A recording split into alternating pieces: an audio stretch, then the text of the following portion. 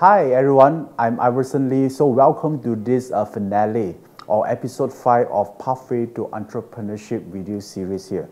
So, and as we already promised on episode number 4, this episode number 5, we're going to talk about the eye of the future. Yeah, which means that it's very important for a business owner or entrepreneur to actually know how to anticipate. What is the likelihood of the future will become? Don't you think this is important? For example, what if you actually can know, right, your next move of your competitor? What if you know there could be a changes on your customer behavior? Or what if you know that there are certain regulation or upcoming trend that might affect your business? Or what if you can know actually there are certain maybe unrest of your staff, right, this year, or maybe there's a potential of very high turnover this year, or what if you also discover that there might be a very great, huge opportunity in terms of expanding your business this year.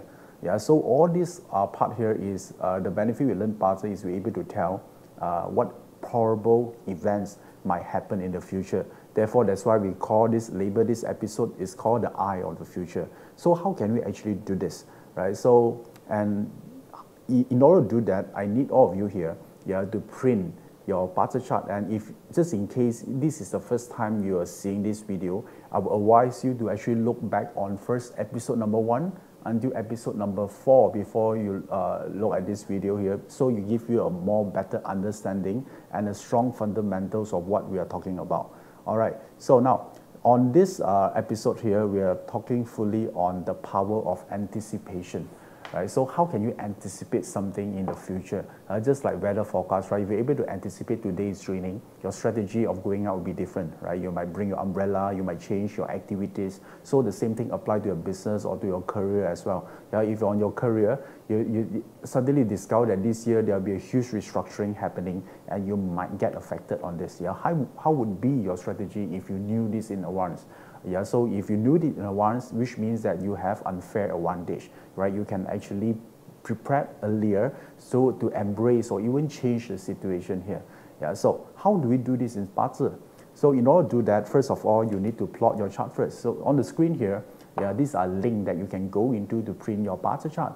So once you get your chart ready here, so let me just show you, this is the chart you're going to get in here. So normally, when you learn Bazi, there are only 2 main important components you need to look for, right? So in the chart here, we already, the slide here already highlighted for you. There are 2 4 square here, red color square here. The first one on top, and then the next one here in the bottom here. So the first square here on the top here, we call this a nadir chart. You see a nadir chart here, and then the bottom square here is what we call a love pillar. So these are the technical terms when we learn Bazi. But for this, to explain this to a layman people, so these are the slides you can actually refer to. The top slide here talking about preparation. So what is preparation mean? So if you start your own business, you need to actually acquire the skill. You need to gather the team, right? You need to actually prepare your business proposal. You need to talk to clients. You need to launch your sales campaign. So a lot of stuff you need to do, right? You need to get funding. So the top part here, if you're involved into these preparation activities, we look at this part. So here we're talking about skills. We're talking about talent. We're talking about passion. We're talking about it could be your ability to generate more idea to create wealth. All these things here are about who you are. Your preparation part. What you're able to do. And then the second part here that also equally important is we're talking about opportunity. Opportunity means that what comes to you.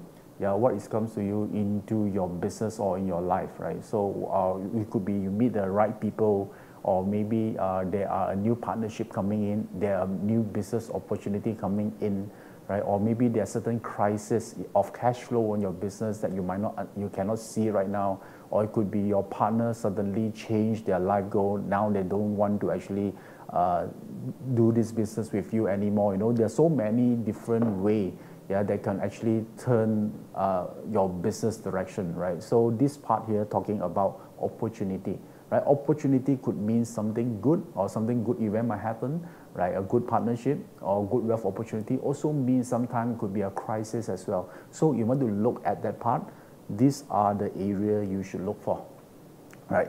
So now, since today, this episode, we talk about anticipation, right? So we are not going to look a lot on this, but we rather talk about this because this one represents opportunity, right? What will happen to you, or in the technical term, we call this is the luck pillar, right? So let us zoom into this luck pillar here. So whenever we talk about this luck pillar, we are talking about this part, right? Yeah, this other part we are talking about. So if you are, let me just draw this for you. This is the part. This is the part we're talking about, the luck pillar. Yeah, so this, you can regard this luck pillar as a season of life. So every 10 years, there will be go through a new season of life, or you may call this is a software upgrade or downgrade, yeah, if you will. So this happens every 10 years. So in here, in this chart here, this is a sample chart here. So which means that each blocks here governs every 10 years. Yeah, so the highlighted in yellow color here represent the current season you're going through, right? So if you already used up all the 10 years, then you move on to the next one and next one. Then how do you know when you're going to shift to the next season or the next luck pillar? You look at the top here. You see the top here? The top here represent a number. This number represents your age, right? So for this person, the moment this person hit 40 years old, he's going to go in through this luck pillar or this season until another 10 years. Then he go, once he reach 50 years old, then he's going to go through this luck pillar. So every luck pillar governs 10 years. So what will happen every time you change to the new luck pillar, right? So let me just share with you how do you do this. You will look for a new luck pillar. So we are talking about this part. Yeah. So every time you change a new luck pillar, which means that it's a big change happening to you. You know, so the reason learn parts so you can know upcoming change, what will happen to you, and that's what we call our ability to anticipate. So what type of anticipation we're able to derive from the parts chart? Basically, there are only two things: either a new thing comes to you. Yeah, maybe it's a new people come to you. Yeah, new people coming to you. Yeah, you meet a new people or new partnership, or it could be a new products. You have new idea and create new products, right? Or maybe you have a new idea of starting a business, right? So you have a new ideas, you have new inspiration, you have a new maybe a new drive or new purpose, you know. So all these things might happen the moment you reach to another luck pillar. There's something new happen. It could be all of this, but new doesn't mean everything is good, you know. So new could mean sometimes maybe new also new health issue, right? So it could be something new, right? Suddenly come to you also could be, you know. So or maybe a new, some new enemy, you know, in your business or whatever. Yeah, there are someone like this or new competitor, you know. So all these things here, yeah, it could be happen, right? So every new luck pillar come. So, but again, besides something new happen, when you shift to the next luck pillar, also means something to do with existing. It could be the existing people that you have right now might go away, right, out of your life. Yeah, maybe a break of partnership. Yeah, it could be, right? So some people that are already existing, maybe certain staff that you're having right now, suddenly they'll tell you that they're going to look for another company. So a change of your luck pillar, which means that something existing that you have might go away. Yeah, maybe certain wealth that you have right now, suddenly now you start to lose money and you don't know why, right? So this part can be traced from the luck pillar, something existing, but not only just go away, it also can mean expand. Maybe right now you're already existing, you have a great relationship with your spouse, right? It doesn't necessarily mean change the luck pillar means that this person will go away. It could mean expanding, which means that maybe there's a more connection you have with your existing spouse, right? You're expanding, which means that your relationship becoming better as well. You know, so it could mean something like this. So how do we know whether it's something go away or maybe it's not going away but it's expand on what you're already having right now? We need to look at the content of the luck pillar, right? So right now, since we are all of you here are beginner, we're going to start with something very, very simple. We only look at one very important aspect is the luck pillar or the season you're going through, maybe your current season or the next luck pillar, have wealth opportunities or not. Yeah, so let me show you what it is. So whenever we're talking about wealth, Yeah, there are two elements we are looking at in Bazi. One is direct wealth, another one is indirect wealth, right? So if we want to know whether our current luck pillar or our current season of life contains wealth opportunity, we need to look at or assess the presence or absence of either of these elements. Either is DW or IW element. Yeah. So, but before I go into that, let me tell you, the moment you're going through this kind of wealth element, what does it mean? Yeah. So it means one thing here is about your wealth opportunity will increase a lot, which means that you see a lot of way for you to make money. The second part here might happen also if you're going through a wealth luck pillar. The importance of money suddenly become very apparent. Suddenly you think about, you want to know how to invest, you want to actually know how to make more money, suddenly become an important priority in your life. So which means that a new mindset coming in. Remember, every luck pillar represents something new could come in. So which means that a new mindset coming in. Yeah, have you seen some people the whole life they actually doesn't care about making money? Suddenly one day they tell you they want to learn about investment. Very likely they are shifted to a wealth luck pillar.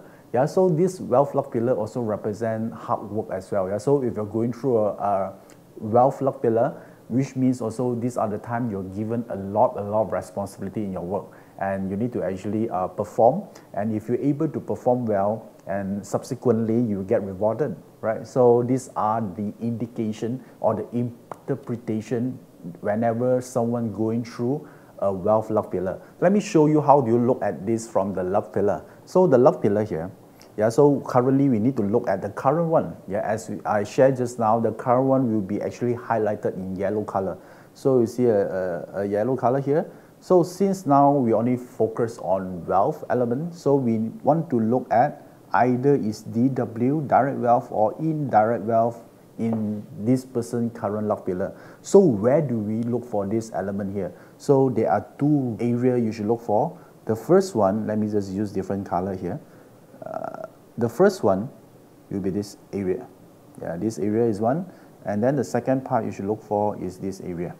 Yeah, only two areas you should look for. So now let's do this exercise together. So let's look at this area, whether you have one or not. Let me zoom in. All right, so this one is EG, this one is not wealth element, but what if this one? Yeah, this one is indirect wealth, right? So, we got one. This person are going through wealth element luck right now. Okay, it's good. And then let's look at the second part here. On top, is it a wealth element? Yeah, this is DO, right? So there's no wealth element. So in this person chart, there are one wealth element here. So which means that this person are going through the wealth element. What does it mean? Yeah, like I explained just now, it could be a wealth opportunity, or maybe this person suddenly acquired the wealth mindset, or it could be someone like right now they're given a lot of responsibility in their work and now they need to perform.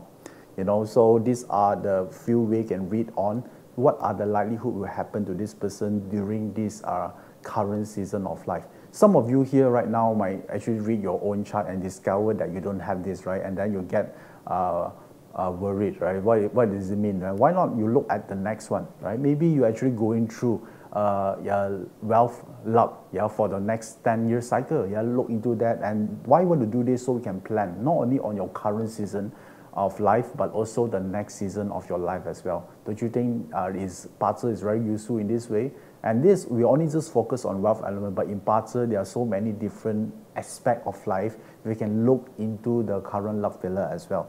So right now, since we're talking about wealth element, then some of you might ask, right, what is the difference if you find your wealth element is on top or at the below? So some of you get your wealth element here, right? So this means on top, and then some of you discover your wealth element here is bottom. So if it's on the top, which means that it's easy. You get the wealth. Your chances or the effort for you to attain the wealth actually is easier. And if the wealth element resides in the bottom, which means it's harder. It takes more time. It takes more effort to do it. But the thing here is, if it's on the top, since it's easier, the amount of the money might be just average. So if it's on the bottom, although it's hard, although it requires a lot more effort, although it's more challenges or you need more time, but the moment you're able to attain or get it, the amount is huge. So that's the difference between the wealth element if you resides on the top, and between, and also if the wealth element actually resides in the bottom. Yeah, so this is how we actually assess the luck pillar, or what we call the season in life. Yeah, so I hope this video here actually help you in one way or another. And we've been with this journey for like 5 episodes. I hope in one way or another, the information that I share here able to touch some aspect of your life. Yeah, before we end this 5 episode series here, all of us here, the reason we learn 八字, we learn feng shui, or we learn qigong, or whatever subjects we're interested in learning, the outcome here is we want to have a great life, right? Great life might be something very subjective to you. Maybe it's about wealth, maybe it's about great relationship, maybe it's about health, So there are no right or wrong. The great life must be on your own term, right? So the next question here is, how do we create a great life? Yeah, so let me just show you here the great life secrets here. Yeah, great life secrets here means that in order to create a great life, there are 2 secrets you need to master. Right? So let me show you the 2 things here. So we are talking about here is this, because in whatever we study here is about duality, it's about yin and yang. So the first skill you need to master here is the secret of achievement. It's something it could be our career. Yeah, we want to actually grow ourselves to become better person, so we can get more, maybe we want to create more wealth, a better relationship, or better health. All these things you got to do with achievement. So achievement talking requires you to have strategy to help you, or step-by-step action plan to help you to get what you want, So achievement is very important, because this part will actually help you to go to the next level of your life, which in fact a lot of people, the reason they learn 八字, they learn feng shui is help them to amass greater wealth, or career. They get more respect, they have more recognition in their work. That one is about achievement. Yeah, you feel successful. But the other part here, it doesn't matter how successful you are, how rich you are. If you are not feeling happy, I would say that one will be ultimate failure. So the next secret you need to master in life is also the secrets of fulfillment. Do you feel happy inside or not? Do you feel grateful every day or not? Do you feel that you are driven by the sense of purpose and love or not? Who do you care about, other than yourself? Do you feel that you're born here for a reason?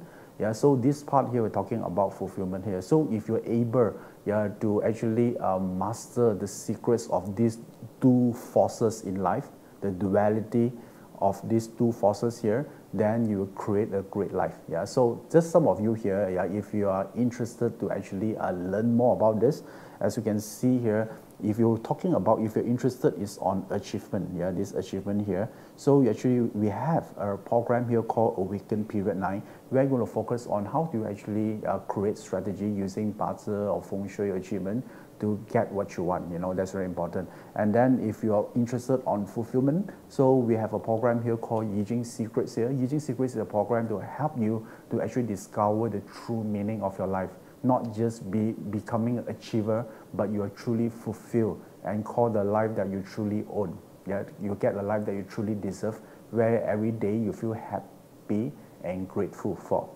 So these are the 2 this program talking about. So if you are interested to know more about this, you can email us at this email address here.